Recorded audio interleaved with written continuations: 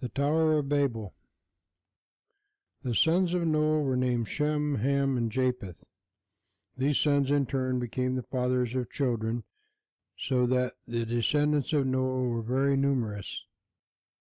One of these descendants, named Nimrod, was a mighty hunter and a man of power and authority in the land, and it has even been said that the people worshipped him as a god. In those days men liked to build high towers reaching away up toward the heavens. Perhaps they were afraid of another flood, and perhaps they simply wished to show what they could do.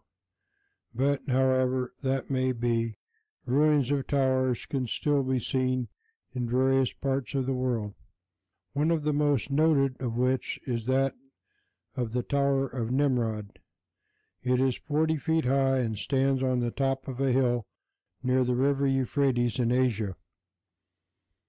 In the time of Nimrod, the people said, "Let us build us a city and a tower whose top may reach into heaven, and let us make us a name, lest we be scattered abroad upon the face of the whole earth." So they began to build the tower, and they made it very strong indeed, and kept rising higher and higher toward the heavens, thinking Jewish tradition or story tells us that they would have a shelter in which they would be perfectly safe from any flood which might come or any fire.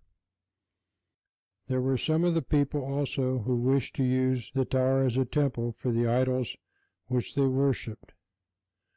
600,000 men worked upon this wonderful tower, so the story goes on to say, and they kept up the work until the tower rose to a height of 70 miles, so that toward the last it took a year to get materials for the work up to the top, where the laborers were employed.